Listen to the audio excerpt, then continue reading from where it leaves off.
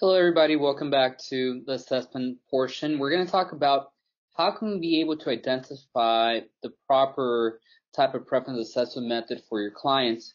And one of the things your supervisor is going to be doing is that they're going to be using this particular map to figure that out. So we talked about the different types of preference assessments. We talked about free operant, single stimulus, pair stimulus, and multiple stimulus without replacement.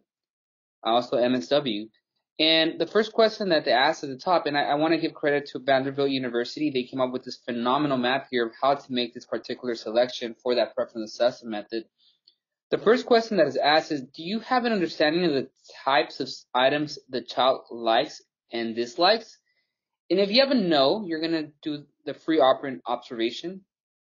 If it's a yes, is the child able to consistently select between two items without choosing the same side?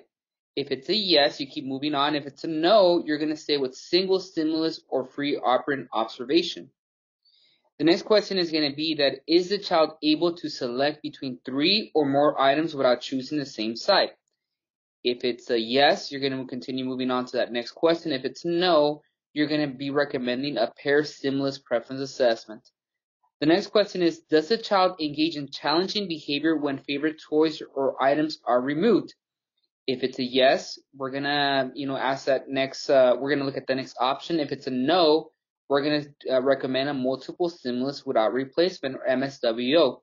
And lastly, if it is yes, for the question we just saw there, then we're gonna recommend a multiple stimulus with replacement for toys or a multiple stimulus without replacement MSW for edibles.